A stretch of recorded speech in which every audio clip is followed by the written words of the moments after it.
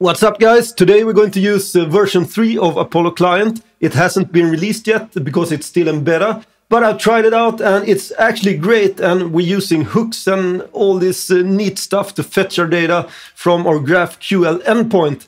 And the endpoint is going to be, of course, from a Star Wars API, so stay tuned.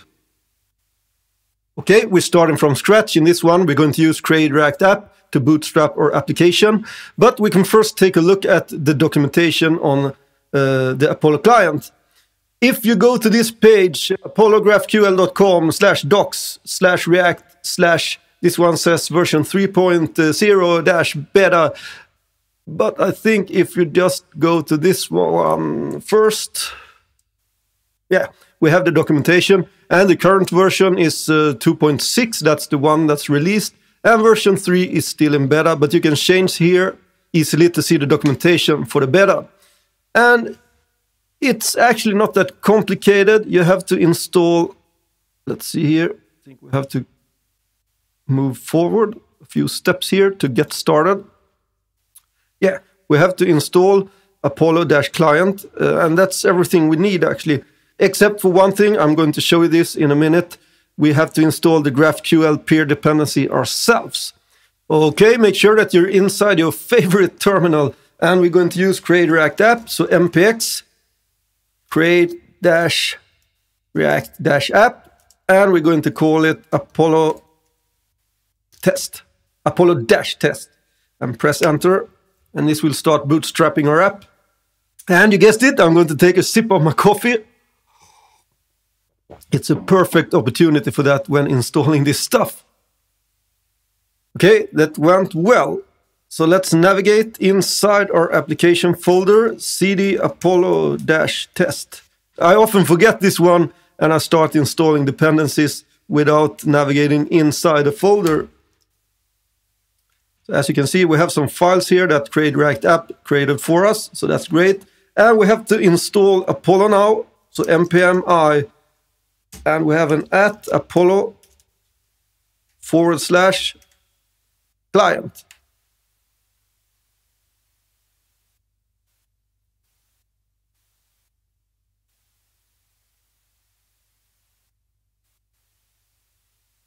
And as you can see here, it's really important that we also install the GraphQL dependency. It doesn't say this in the documentation, but it won't work if we don't install it ourselves, because in the later versions of npm we have to install our peer dependencies ourselves.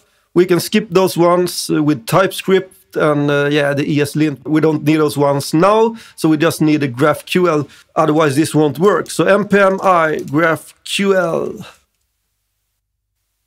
Great, and that's all we need. So let's open up our code editor.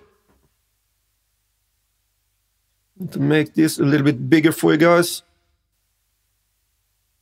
And as you can see, we have our files here. It's the usual files that create React app bootstrapped for us. So we can remove some stuff here. We can remove setup test, service worker, logo, index.css, the app.test.js, and the app.css. We don't need those ones.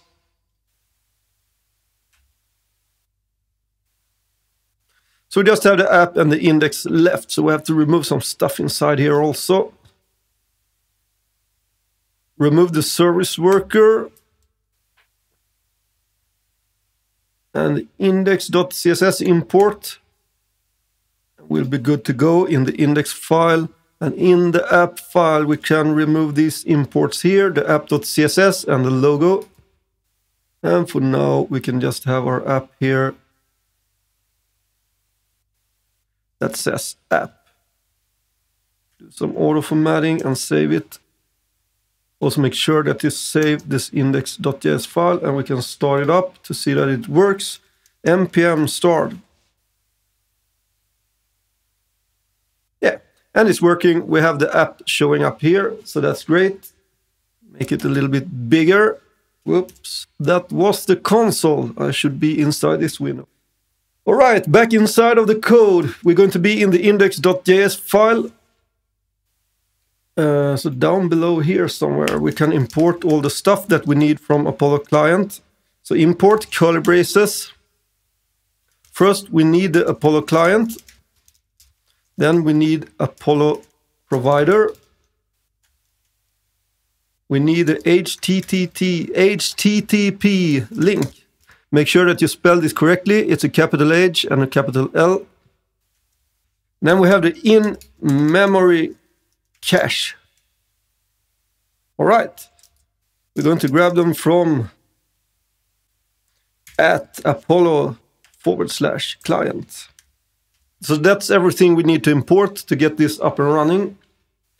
The first thing we have to do with Apollo client is that we have to create the client itself. Below all the imports, we create a client. Const client equals, we create a new Apollo client. Parentheses, curly braces. We give this one an object. And the object takes a few properties here. So we first have to set up the cache. I believe in the earlier versions, when we use Apollo Boost, for example, we don't have to set a cache up for ourselves. I think it will do that automatically for you. But in this one, we have to set up the cache ourselves. But that's really easy, actually, because we import the in-memory cache here. So we can set it up with new in-memory cache, and we just invoke that one.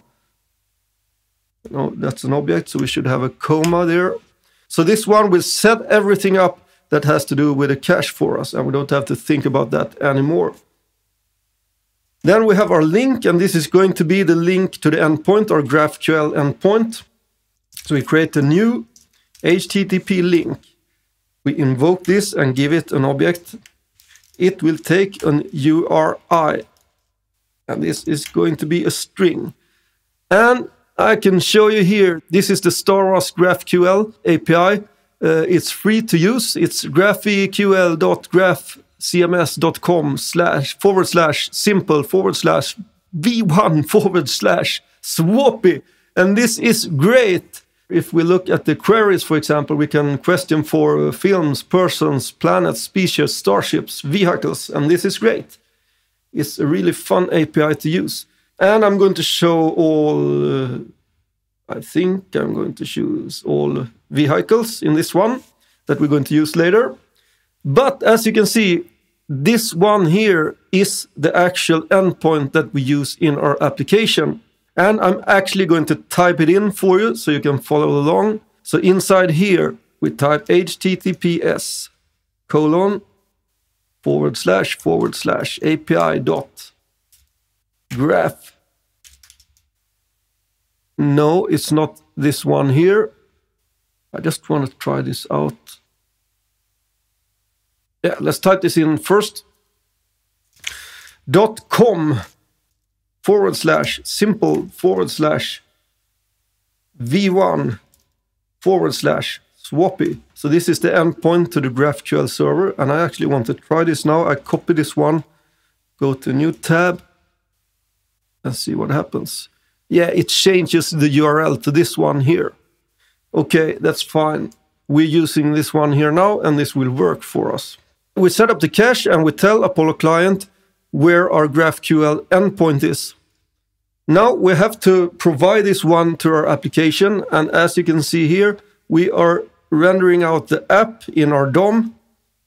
That's the main component for our application. So we can wrap this with the Apollo provider that we imported up here, and this will make sure that the complete app will have access to this endpoint. So make sure that you place this really high up in your application. You could also place it in the app, of course. Now I choose to place it in the index.js because that's the very highest file I have in this application now.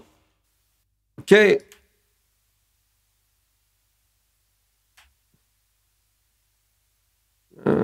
Yeah, I think something like that. So up here we have the Apollo provider, and we give it a client. We give it the client that we created here. Client equals client.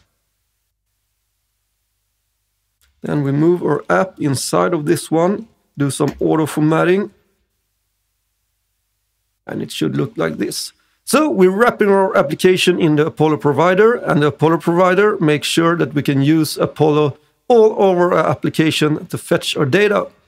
So as you can see, it's just a few lines of code to get this up and running. We have hooked this up to this GraphQL endpoint, and we can use it in our application.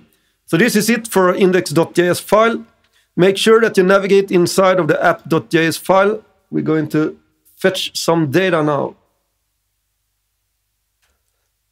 And we can do that by first import some tools that we're going to use. We have something that's called useQuery. That's a hook that we use to fetch our data from the GraphQL endpoint. And we have something that's called GQL. And we grab those ones from Apollo client. At Apollo/client. All right. The first thing we have to do now is to create our GraphQL query. And we do that and place it in a const. So const, we have capital letters, all starships. Yeah, not vehicles. I'm using starships here, right? So we're going to grab all the Star Wars starships. Then we invoke the GQL. It's hard for me to say. And we have backticks. And inside the backticks, we can write our query. This one will parse our GraphQL query and make sure that we can use this one with Apollo to fetch our data. So inside here, we have an object, and then we have all starships. And this is from the GraphQL endpoint, as I showed you here. We have these all starships here. We could, I can show you here, all starships. So this is a playground you can use here to check out the API and try it out. I run this query. And as you can see, we get all the starships here, the name and the ID. So that's the one I'm writing here. We're going to grab the ID and the name. So that's our very simple query. Then we have our app here. The first thing we have to do is to use the hook that's called useQuery. And we give that hook or query, and it will fetch the data for us. So we have a const, then we destructure out the loading, the error, and the data. Equals, we call useQuery, and we give it to all starships. So this is all you need to do in Apollo client. We fetch the data here, and it will give us these properties back that we can use in our application. So first, we can say that if it is loading, we return a p tag that says loading. All right. So we know when it's loading, it's going to return this text for us. It could also be a loading indicator, a spinner, or something like that, of course. Then we can check if we have an error. Then we're going to return a text that says, maybe, whoops, something is wrong. And this is really great because it will handle all these states for us. So we just check if this is true and if this is true. If the loading is true, we know that we're loading and we're showing this loading text. If it's an error, we know that something went wrong. So we're going to show this error text instead. But if we're not loading and if we don't have an error, we can render out our application. And we do that in our return statement. So create parentheses here. We can actually remove this one. For this one, I'll create the React fragment. We can make an h2 tag maybe. And it can say Star Wars spaceships. We can make a nice little rocket there. Right. Yeah, it's complaining now. I should wrap the emojis in a span. Well. I can do that also. Yeah, and now it's complaining even more. It should have a role of image also. Do some auto formatting and it wants an area label also. Well, I can do that also.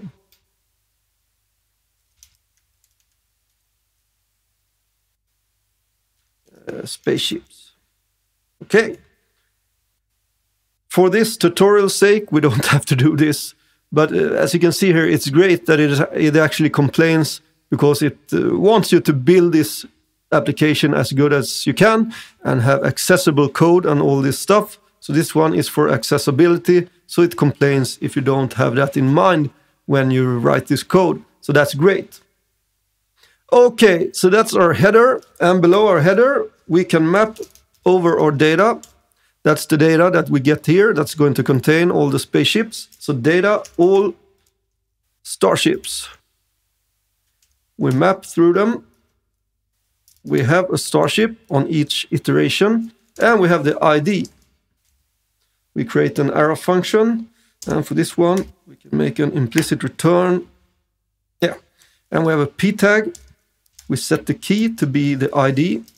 It's important to always have a key when you iterate over stuff that you're going to present in your DOM when you're using React. So we have the starship.name. So we get the data here. It's going to be an array with all the spaceships. We iterate through them here with a map. And we show a p tag for each starship. So save this one. And we can go back inside our application and reload it, and nothing happens. Why is it so? npm start. Strange! It should do that automatically, because it will update every time you change something in your code. But as usual, when you show something, it will cause trouble. Hopefully you didn't have to restart your application. But as you can see here, if I reload this, it tells loading until it has fetched the data, and then we show the data here. And we have all the spaceships here. So that's very neat. And this is all there is to it, to fetch data from a GraphQL endpoint with Apollo Client 3.0. I love this way of fetching data and using this custom hook, and it gives you really clean code and easy to work with. So I hope you learned something here, and make sure to try it out. It's really, really neat. See you in the next video.